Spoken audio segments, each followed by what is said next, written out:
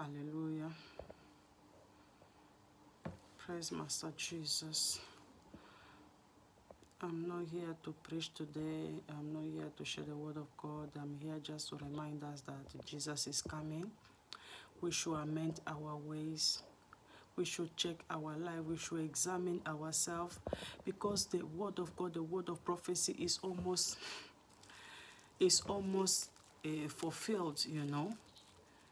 All the things that Jesus gave us the sign in Matthew 24 is coming to pass. Let us amend our ways.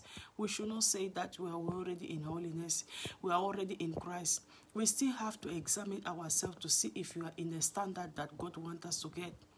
By checking our life every day, by giving our life to Jesus, by renewing our covenant with God every day.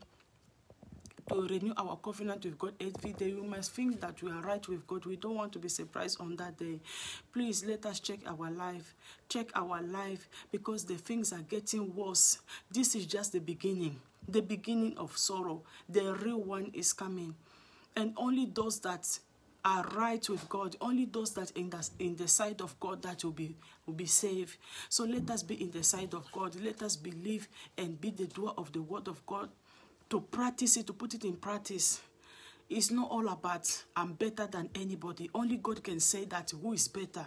He's coming to choose. He's coming to collect the chosen one. Are you among the chosen?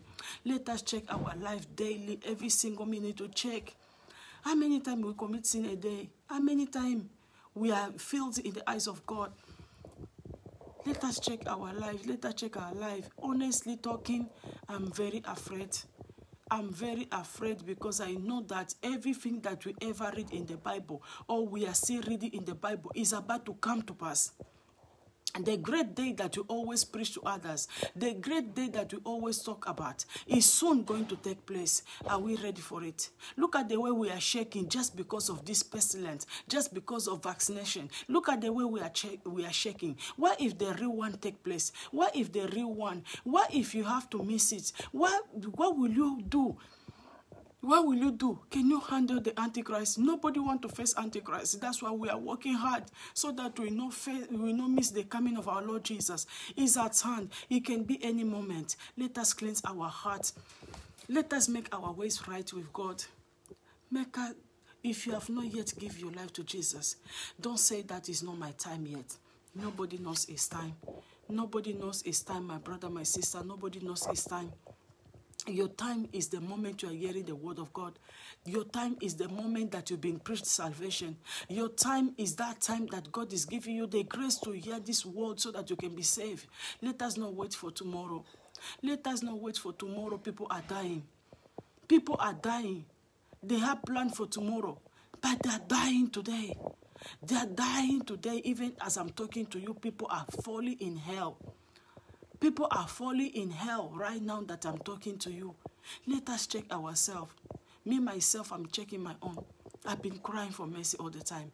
How is this day going to meet me? Will it meet me in the presence of God? Will it meet me doing sin?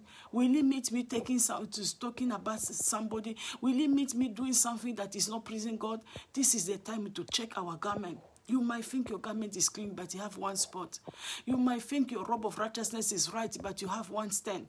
Let us check that stain now. Let us check that stain. Let us have time, spend more time checking the stain in our garment. Checking the spot in our garment. Let us take that time. Let us take that time. Please repent. Repent from your evil way. Repent the things that you are doing. Ask God what I'm doing. Is it the will of God for me? Repent now. Jesus is coming. Jesus is coming. Jesus is coming. Jesus can come any moment. Even now that I'm talking to you, Jesus can come. Jesus can appear any moment. Rapture can take place any moment. You can die any moment. God can decide to call you any moment for judgment. Let us prepare ourselves. Let us prepare ourselves.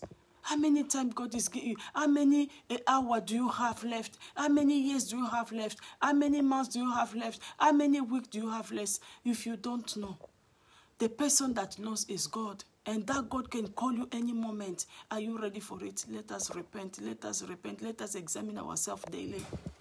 Let us check ourselves daily. Let us check our life daily. Let us examine ourselves. I'm not here because I'm better than you. I'm not here because I'm right than you. I'm here because two of us, we need to work together. You pray for me, I pray for you. You pray for me, I pray for you. It's not because I'm better than you. That's why I'm doing all this video. I'm just doing all this video to encourage ourselves, to remind ourselves that Jesus is coming. And the judgment is going to take place any moment. The judgment of the wicked is going to be tough. And the judgment, God said the judgment will start from his house. It starts from those that know the truth. Those that are called themselves Christian, you and I. God is going to judge us according to the truth that we know. This is the time to prepare ourselves. My sister, hear my voice. You are hearing my voice, but it's not me talking. It's God talking to you and me. God is talking to you and I to amend our ways. Jesus is coming. This is not a joke. Jesus is coming. You are waiting for you to hear the testimony of somebody that is coming from hell. You have been hearing it. Is enough. God will not come and send another person because of your stubbornness, because of my stubbornness. This is the time to amend our way, to make it right. Jesus is coming. Let us check ourselves. Let us check our ways of doing things. Let us check our ways of talking. Let us check our heart daily. The word that is coming out of your mouth, make sure it's coming from your heart. The Bible says the abundance of the heart, the mouth speaketh. If you're bringing the filthy words, that means your heart is not clean before God. Let us cleanse our heart. Ask God for purification. Ask for God for spiritual cleansing. God to cleanse you, to cleanse me. Jesus is coming. Let us check the state of our spiritual garment. Our spiritual garment, our robe of righteousness. We have the robe from the day you gave your life to Jesus. The robe was granted to you. The garment was given to you. We meant to keep it pure until the coming of the Lord, of the coming of the Lamb. Because on that day you are going to appear before him. With that garment. If that garment is filthy, there's no way you enter in his kingdom. If you find yourself with sin, that means you have lost your garment. You have lost your salvation. You appear before the Lord, before God Almighty naked. That's why the Bible is saying us, the book of Revelation, that make sure that you keep yourself so that that day you not appear, you don't find yourself naked covered with sin. Sin is the sign of nakedness. Let us repent now. Don't think about tomorrow, because tomorrow might not come to you. Tomorrow it might be too late for you. I have friends, I'm telling you. I lose so many friends. The last one, I was talking with that person. I was talking with my friend until 10 p.m. 10 p.m. France time, European time, and 9 p.m. London time. After finished talking with that my friend, they called me around 5 o'clock to give me the news that my friend passed. And before that my friend died, he used to drink, and I preached to my friend. I told him to accept Jesus. He refused, and after a few hours later, he died. I have my neighbor here. He came from work. He have his dinner. He have everything ready. He said to the wife, I'm tired. I'm going to sleep. He never wake up. How do you know that tomorrow you see tomorrow? Me that I'm talking to you. I'm talking to you today. Tomorrow you might get the news that they are sharing my picture that I'm not more. I'm no more. And you'll be surprised. Oh, I saw her last video. Yesterday she was preaching. Yes. If my time of judgment has arrived to me, I cannot say no. I have to go and face it. But the problem is not to face it. The problem is that, how is it going to be? After facing it, will I hear the part? Or will I hear my faithful servant? Think about it. We are all called to be servants. Think about your salvation. Think about your salvation. Think about your salvation. Rededicate your life to Christ. Give your life, renew your covenant with God by repenting. Repent, ask God for forgiveness, and make it right with him. This is the word of encouragement that I had for you and myself. To repent. Jesus is coming. We've been hearing Jesus is coming since we were born. Now this is the time to face it.